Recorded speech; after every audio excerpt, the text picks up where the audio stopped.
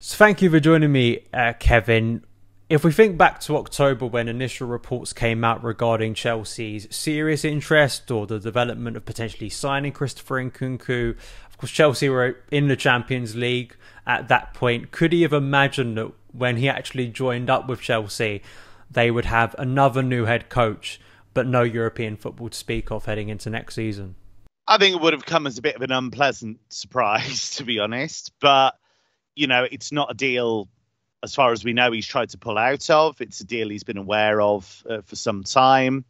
It seems that Chelsea were quite active in pursuing him in terms of being prepared to overpay the release clause to see off competition.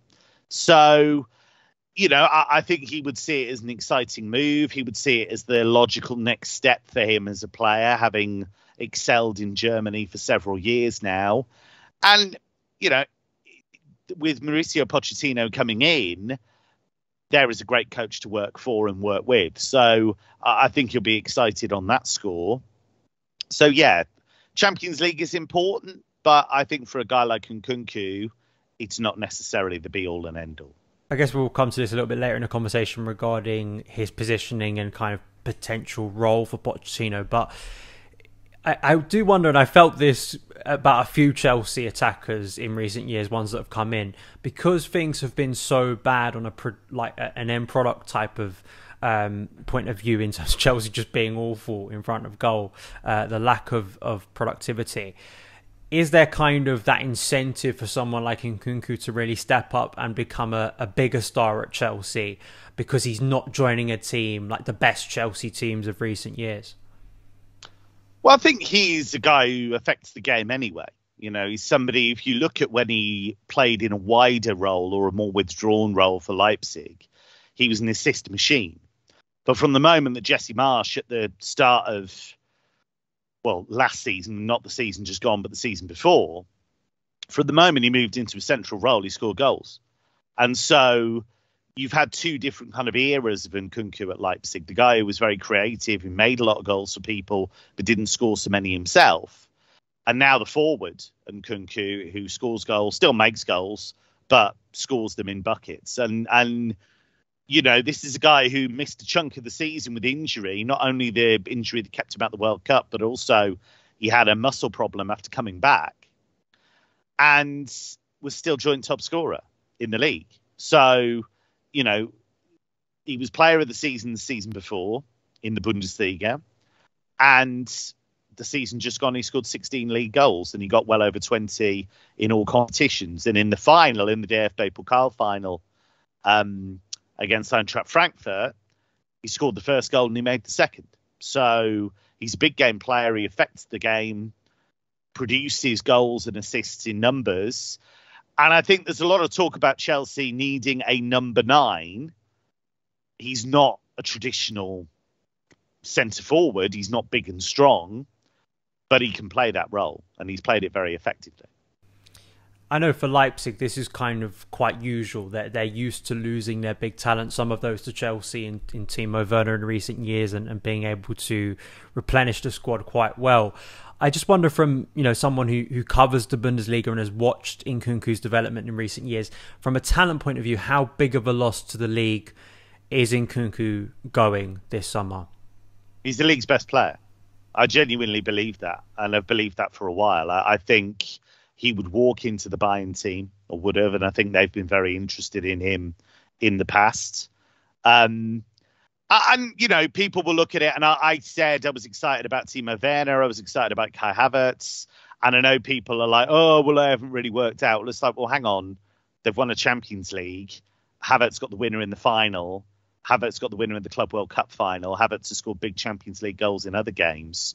And I think with Kai, it's about finding his best position. And I'm not sure anybody's quite sure of what that is right now, but he's still a very young player. Timo's always been a streaky striker. It was either going to work or it wasn't. And he had some good performances, I felt, in general, but didn't get the goals that he would have wanted.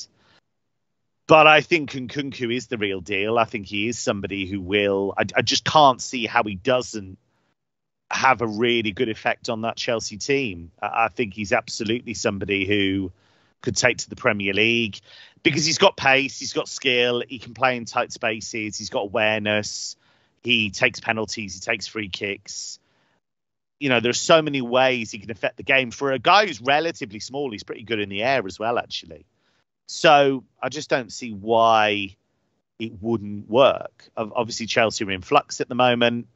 A lot of players. Nobody's sure what the best solutions are at the moment. But if it settles down and if Pochettino can get them playing, don't see why Nkunku can't be successful. I watched his performance. I think it was the night, because I remember that story about Chelsea being in for Nkunku came out in around that October time, and I think it was before a Champions League night where Leipzig were playing Celtic, if I remember rightly. And I think I watched the game. I had to write an article about the game, and I think Nkunku scored 2 goals. I think he may have set up one. It was an incredible performance because it kind of showed that versatility. And I guess I know a word that's been used to describe Nkunku and a lot of players now, fluid. You know, there is a sense that this is a guy who pops up in different areas, does different things. And I think in that game, he was sort of off the shoulder, running through on goal, providing more of that pacey striker. But then later in the game, he was dropping deeper. He was switching play for Simakan to run onto down the flank. I guess going into the next question is defining that role, his best role, because you reference Kai Havertz. This is a big conversation that's been had at Chelsea in recent years in terms of what Kai Havertz is. I guess that's going to be a big thing for Pochettino and for Nkunku to come to in terms of to get the best out of him now at Chelsea. Yeah, and I think you've always got to look at the background as well. So if you look at Havertz, the spell he's had at Chelsea, let's be honest, they've been a mess in terms of coaching changes, what's the strategy, change of ownership, you know, Frank Lampard coming in not once but twice. And I don't think a guy like Lampard, who is, hugely inexperienced as a coach, for example, is he the guy to get the best out of a player like that? So, look, I think if Pochettino is going to be there in the long term, and I think he probably will be, then I think he's the kind of guy that would absolutely look at somebody like Nkunku and think, yeah, I could use him, because he's a really intelligent footballer, really skillful footballer, but also really committed. I mean, he's a guy that wants to play, wants to win games. He has fun. You know, we see the dancing and the celebrations. He blows up the balloon when he scores goals, all of that stuff. But he's a serious man, and he's a serious footballer. Yeah, we're going to have to change the colour to a blue balloon. He can't be blowing up any red ones at Stamford Bridge. That won't go down very well with supporters. It's interesting, looking at the coaches he's played under at Leipzig, and as you've kind of described the way kind of he's evolved as a player, maybe the way different coaches have used him. Is there I know goal scoring is obviously quite important in the game, and that's going to be the thing that sort of stands out, those numbers. But, watching him as you have, is there one side or one season you've seen of him where it's like, actually, this is my favourite version of Nkunku, or is it the one right now? Yeah, it's the one right now. I prefer this Nkunku. I prefer the Nkunku that's always trying to make things happen, that can run in behind, but also drop deep. And I think sometimes the one thing I would say is that he's generally played in a 2 up top for Leipzig. So that's the way they play. So Marco Rose plays this 4-box-2. So it's generally him and Werner, or him and Silva, or, it'll be one of the 2. So that's obviously very different to him being up front on his own. So I would worry if that was going to be the case, if they were just going to stick him up front on his own and say, right, get on with that. So I don't think that's the way forward. And we don't know how Pochettino will play it. But I think, as part of a forward line with people around him, he can do loads of damage, because he'll pop off little 1-2s. He's very aware. The Szoboszlai goal in the cup final was sensational, because Nkunku drew everybody towards him, then found the pass through about 3 players to find Szoboszlai, who had a free shot on goal. So he's creative, he's aware, and he will get you goals as well. So they've got to work out what the best position for him is. I think they've got to do that all over the pitch at the moment, Chelsea, because the squad's too big, as you know better than me. That squad is enormous, and there isn't a clarity in terms of how they want to play or which players they're going to use. There has been, well, I think there is PTSD amongst Chelsea supporters in terms of thinking about Timo Werner in the main, when we contrast back to, 2020, when Chelsea signed him from Leipzig, and there was high expectations. This was a guy who had scored so many goals in the Bundesliga, and I mean, I am a lot more critical of Werner's time. I understand, you've seen the best of Werner at Leipzig, and to be honest, I'm not at all surprised he's flourished back in an environment he's very comfortable with. And I think that, of course, Chelsea have been a mess, but there is that kind of discussion that has happened, and I don't think it's totally unfair in terms of the adaptation from the Bundesliga to the Premier League, in terms of the tactical differences, in terms of what attackers have to deal with in the Premier League.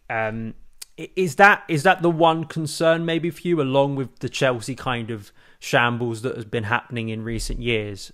Because we have seen Werner and Sancho struggle. Yeah, but I think you have to take it case by case. Kevin De Bruyne's done okay from what I can work out. Erling Haaland's done pretty well from what I can work out.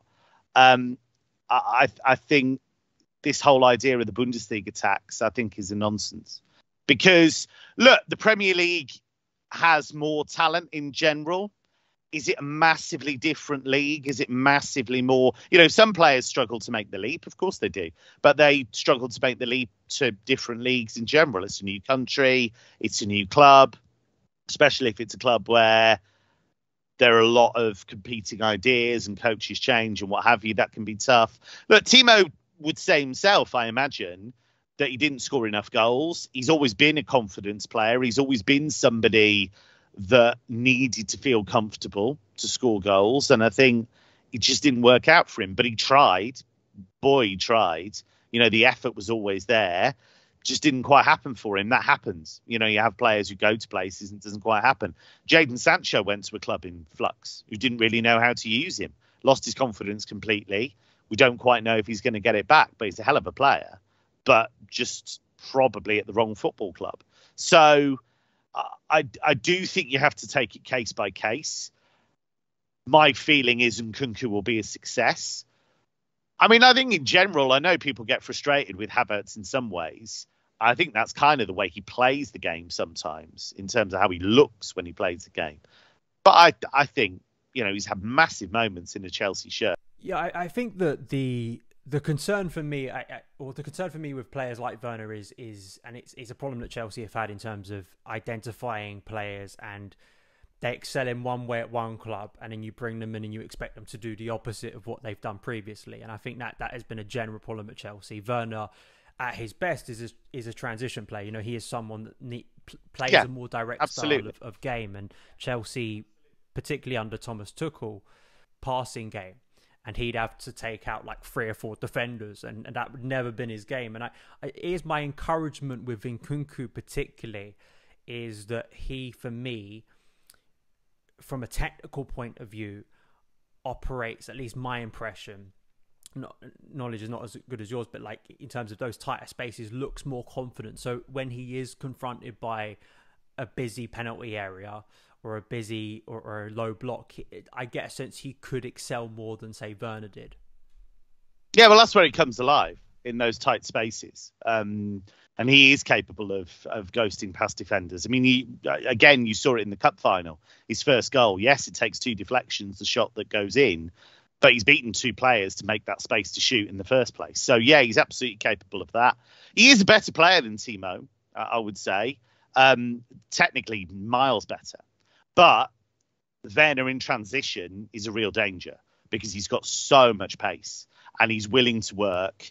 And, when he's on it, he can score brilliant goals. But I think Nkunku all round is a better player and a more nuanced player, a player who's capable of doing more things. So, yeah, I see no reason why he shouldn't be successful. So, I know we've talked about Timo Werner a fair bit, but I do think that was just about a confidence player not quite having the run he needed of goal scoring, and therefore not quite hitting the heights that we thought he might. I don't think that necessarily means Nkunku won't be a success. I also think Werner at the very start of his Chelsea career was also playing off and seemed to be working well with Tammy Abraham. And then very quickly, Tammy Abraham was kind of taken out the team. Havertz started playing as not really a false nine. I think that's quite a lazy way to define it, but he started playing as the nine for Tuchel once he replaced Lampard. So maybe that, as we've said, there's the relationship and chemistry and those connections that players need to kind of excel. I guess the final thing is just kind of assuming Pochettino, for a lot of his career, he's like the 4-2-3-1. It seems to be a formation that he likes, and Chelsea fans are already trying, as difficult as it is, because there could be so much sort of flux in the squad over this summer. An assumption that maybe Nkunku could fill, say, a number 10 role behind a centre forward. Would you say that is a preferable role for him, or there are other areas you'd say actually maybe better? I think he can play either. I think you could see him coming in off the left, but of course Mudryk, you would think, would want to play. That's where he needs to play, really, because he's a winger, Mudryk, really. So he needs to come in off that left-hand side if he can. But I think Nkunku can play that role. He can play that 10. But it's about fluidity, right? It's about him having license to play off another forward and potentially do some damage that way. So they've got to get the combinations right. They've got to find the right player to play with him. But, you know, I could see a situation where if you had Havertz and him floating around together, doing damage, having 1-2s. I mean, Havertz might go. You know, we don't know what the situation with him is going to be. But if he is one of the ones that stays, you could see them dovetailing. He's a really clever player, Nkunku. You know, the most players, I think he could link up with pretty well. Yeah, hopefully. And Chelsea fans have been crying out for one of these signings, particularly in attacking sense, to work out. So hopefully Nkunku can really perform well under Mauricio Pochettino. So I think there is reason to be excited, and hopefully it does work out. Kevin, thank you so much for giving me your time today to come on the podcast. As we do with all of our guests, just a chance to shout out where people can find your work. And I know obviously over the summer there's going to be a bit of a hiatus until the Bundesliga resumes, but now's a chance to shout it out. Yeah. So Twitter probably, at Kevin Hatchard is the place to find my stuff. I'll be doing a lot of writing for Betfair over the summer and presenting stuff, and I think I'll be popping up on TalkSport a fair bit as well.